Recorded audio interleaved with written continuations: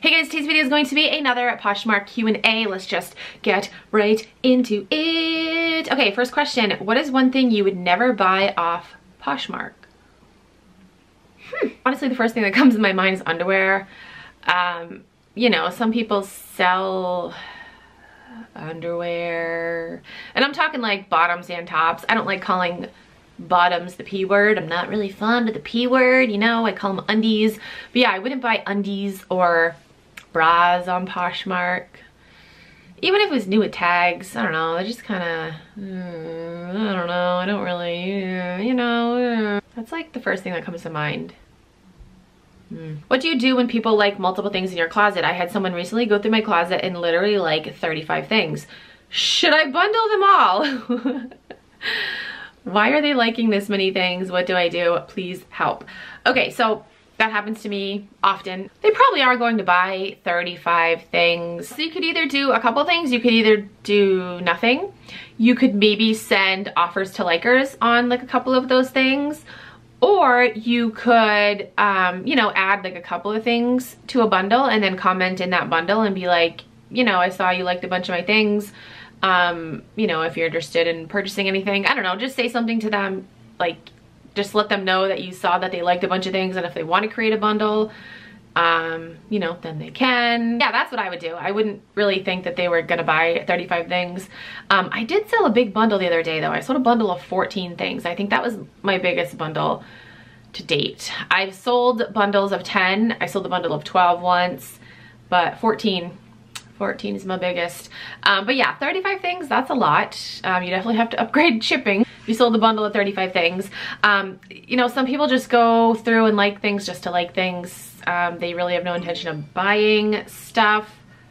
Oh my gosh. Unfortunately, your order is behind schedule and is likely to arrive by 2 to 2:30. Fuck you, Instacart. Like, sorry, pardon my language. This is my first time using Instacart. Maybe it's my bad for using it during a pandemic when everyone else in the world is trying to use it, but I'm just trying to get shit to my sick mom, and I have no patience. Like I ordered, well, okay, we're gonna go on an Instacart rant right now. So I tried to order yesterday afternoon, said it was all booked up for the rest of the day. I'm like, okay, so I'll order super early in the morning. I ordered at like 6 o'clock this morning and it said delivery between 1 and 2. It's 1 o'clock right now. And then I just got a notification that said now it's gonna be between 2 and 2:30. Like, what? All right, next question. Was I done answering that question? I think so, okay. Moving on. That I came across someone's closet and I really, really like their style and all the items in their closet. I only have one issue. They are overpricing things by a lot, like 300% a lot. What can I do? Do you think that they are just being greedy? The offers that I would send them are a lot less than what they're asking for. What should I do? Okay, so, you know, you get people on Poshmark that pricing can be all over the place. You know, you can have some people price things super low because, well, for, you know, for a couple of reasons. Maybe they just want to get rid of something. Maybe they don't know what something is actually worth. Maybe they just don't care. And then you have people that price things like ridiculously expensive because, you know, it could be maybe they don't know what it's worth. Maybe they think it's worth a lot of money when it's really not. Maybe they overprice because they want to leave room for offers. Maybe they overprice because they just genuinely hope that they get a lot of money for an item. So there's all kinds of different reasons why people price things the way that they do. Something in their closet that you're interested in, send them an offer. Who cares if it's lower than what they are pricing it for? Like, that's what offers are for.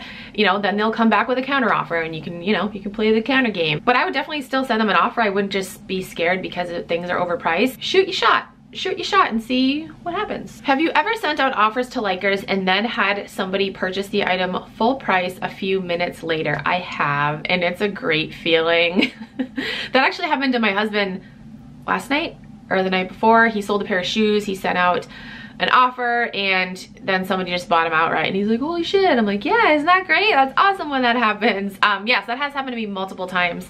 And I have had actually a couple of people get upset. I had to block them because I sent them an offer and then like literally, you know, like 5-10 minutes later, somebody bought it outright and they commented on the listing and they were like, I was gonna accept the offer, that's not fair, blah blah. I'm like, hey, you should have been quicker. Like it's absolutely fair. Like what do you? But yeah, they were just being nasty and I ended up having to block them. But yes, that has happened to me and it is a great feeling. Next question is, I am very scared of this coronavirus. I feel weird trying to sell things during a pandemic. Do you think that we should stop buying and selling during this pandemic or just carry on as normal? Okay, so, you know, there's no denying it's craziness going on in the world right now. My opinion is, I think we should try to carry on as normal as we can, like to have things be as normal as we can. Yes, people are out of work and, you know, financial situations might be strained, but I don't think you should give up on selling like altogether. I really don't.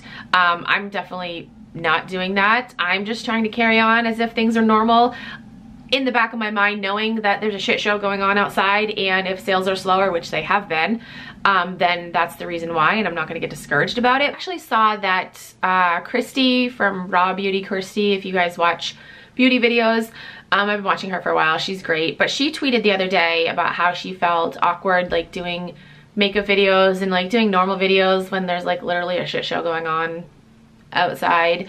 And I don't know, I mean, yeah, it might feel a little weird, but I feel like that's what people want. People want to feel like there's some sort of normalcy going on, you know? So I think it's good to continue with like the beauty videos, you know, the haul videos. I think that is normal. You know, but in the back of your mind, go into it knowing, like same with reselling, know in the back of your mind that shit might be different because of what's going on in the world. But I think it's good to continue on like normal. I don't think it's good to like completely ignore what's going on. Like, yeah, sure, address it, but I don't feel like we all need to just change things drastically. I feel like that would make more people anxious and just make things even weirder. You know, it definitely feels, you know, a little weird, but I'm gonna just try to continue on as normal as I can. As normally as I can. You guys understand what I'm saying?